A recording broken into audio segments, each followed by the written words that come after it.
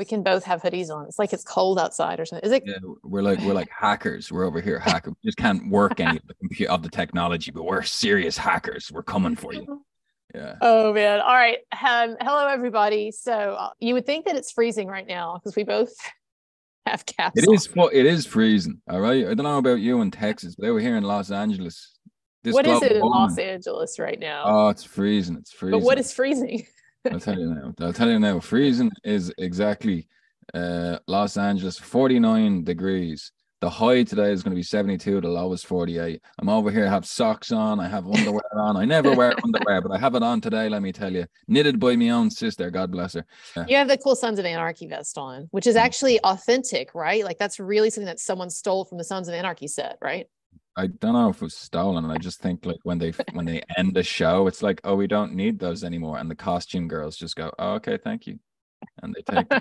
And yeah, that last part sounds like theft. Okay, well, I wasn't involved in any of that. All right, so you just got to be careful. I am an Irish immigrant, you know. So thank you. I mean, yeah, I mean, like my one pinstripe suit that I have was handmade in Italy, but it was hand stolen in Ireland. You know what I mean? I just get a little sensitive when people start mentioning theft around me. Oh man, I just had a vision of the poor kids from Angela's Ashes with the, they always had those sad expressions. Yeah, masturbating to sheep. Oh, oh no. My God, you see that woman at church? She had her ankles out. She had her ankles on the whore. That'd be Amber Heard should play a role like that. She should go back. She should produce some film set in Ireland that's about actual women's oppressed women. You know what I mean? Yeah. Or yeah. France. There's actually a lot that, if she was willing to take on certain roles that she could do, I think people would accept her as a villain in certain things. Dude, she'd have to learn to act. Yeah, that's the problem. That's the real impediment, actually. Oh, her star power. In the trial, when she's talking about her star power and her friends all around the world, it's like, hang on a second, sweetheart. Okay. Throughout this court case, we've now just found that your career was on the out until Rum Diaries. And your career, even though you were with Johnny Depp, was also not going great. And it took him talking to not one, not two, but three CEOs at the studio to get you into Aquaman. And then her acting in Aquaman but it ruins the entire film. Like, I'm not being dramatic when I say that, but her acting is. It's not great. My name is Mira. What's up with all? It's like, it's not, Yeah, it's Hamlet. We're not on stage. You're not at a pantomime. Oh no, here comes the bad guy over here. You just gave me a horrible thought, actually. Can you imagine her doing Hamlet? Can you imagine her doing Shakespeare? No, but she overacts so much, she could be okay on stage. That's the thing. It's like maybe she's just a bit of an idiot. She missed her calling. Went to the wrong classes.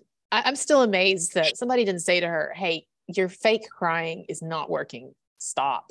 Do you not think the lawyers and everybody around to her, like, it'd be a real sad day if there was nobody in the world in her universe saying, here, honey, you need to fucking pull it back here, bro. Just maybe they were. I mean, I guess she actually didn't fake cry as much the second time she was on the stand as I remember. She got up once, she got up twice, but then it was like a surprise thing at the end where it was like, okay, so we're gonna let her get back up on the stage a third time, even though all the witnesses has been. She just wants to say one more fucking final thing. Okay, we're gonna let her get up there, and she gets. They baited her well, right? Because Depp got up there again. They knew she was gonna get up there.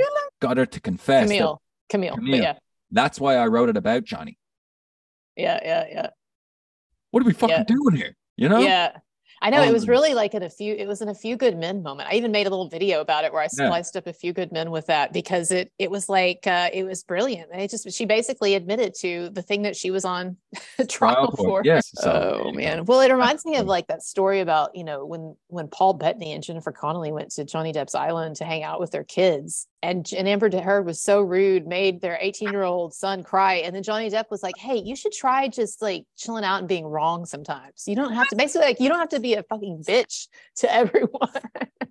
No, can you imagine that? Like, help. He made an 18-year-old cry. No offense to him, but like, what was she saying to him? Johnny Depp, like, no. But this is the thing. There's two grown men there. And where was this child's mother as well? Jennifer Connelly. She doesn't I guess she'd fucking take it lying down. So he didn't say. Yeah, no, because they could. If they had said that, that would have been a whole dip. Because it would you have to remember Tom Cruise's film that Jennifer Connelly was in Top Gun 2 was premiering at the same time that the trial was going on. So there was no fucking way they were mentioning Yeah, Jennifer that's true. Connelly's All he name, said, well, okay? so it was interesting though, like what Depp was kind of trying to explain is why he was trying to explain, as I remember, why he and Paul Bettany were sending those texts about Amber. And what he's trying to say is basically, look, Amber made his 18-year-old son cry, and not only cry, but run away. Uh, I know it's no, it terrible. was a It's nothing about the it's a son. Like, I'm traumatizing sure we know experience. how crazy Yeah. Amber Heard is. So like, it's nothing against the son, but like that, you can imagine that Paul Bettany, like that's one reason why he does not like this bitch. Yeah, I mean, very much so. But also for Johnny Depp and Paul Bettany, like, how there were two fully grown men there. I can understand them from a point of view of like, all right, let the boy stand on his own, let the boy stand on his own. But to the point where after like 5 minutes, it's like, oh, I actually don't want to listen to this anymore. So Right. Well, okay. they didn't want to lose any of their fingers. So you're telling me that these two fully I'm grown kidding. men together were living in fear of reprimand from Amber Heard. I mean, she's a in the middle of beast. their dinner. She's a beast. She is a beast. She is a beast. She lives up to her reputation. Hey, that should tell you something, that two fully grown men were not able to shut her down. Like I'm Irish, man. I've been at loads. Like you're Texas, you're a nice girl. We all have come from colorful families. Everybody out there. But we've all been sitting at tables when people are kicking off. All it takes is one person to go, hey, hey, hey, we're trying to have a nice time. Shut the fuck up. And that's it. You Well, know, maybe or hey, like the most powerful that I've ever seen it be done is just somebody go, hey, stop. You know, and then yeah, but maybe that's telling us something about how out of control Amber is. That it wouldn't have worked. I don't know. You think that wouldn't have worked?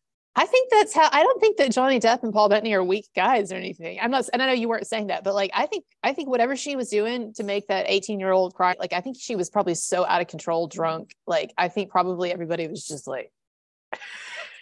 Wow. So you actually think that Johnny Depp and Paul Bettany might have been saying, hey, Amber, leave it alone. Oh, that's my son. You can't talk to a boy like that. You're wrong. And she just, as a drunken fucking sailor, excuse the pun about the Pirates of the Caribbean, just the drunken sailor just kept going off, fucking berating. You shut the fuck. Don't you fucking. She could have been Are you telling me that you think she was sitting there taking the piss out of Paul Bettany and Johnny Depp and the 18-year-old at the same time and nobody was doing anything?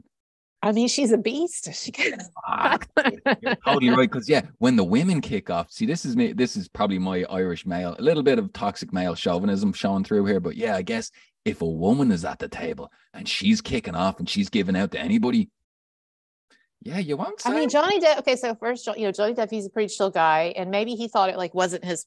Like I don't know. I just think it's an uncomfortable situation when you have someone. We're talking about someone who was drunk. Johnny said I think they'd been drinking or whatever. I assume that we can assume it. So I'm assuming that she was so out of control that it had gone beyond like telling someone to be quiet, and it was like basically like, okay, this is like.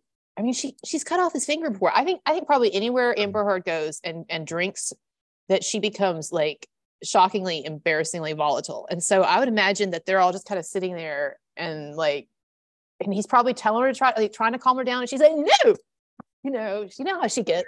Fuck, dude, you're right. That's real low life. That's real low life. Well, she said she's trailer. Didn't she say she could go trailer from like, she said she can go to like full trailer in an instant. Yeah, that's right. She did say that. See, my thing was always that like that's real low life traveler shit. Like you'd see in the pub on a Traveler shit. Traveler means gypsy, right? Is that, I never understand what she means. Yeah. Like the people hate. Yeah. The gypsies, like the people that H-Star was trying to get rid of out of Europe in the 1930s and 40s. Gypsies, right? I was like, what are you talking about? Did you say H-Star? What did you just say? The big H.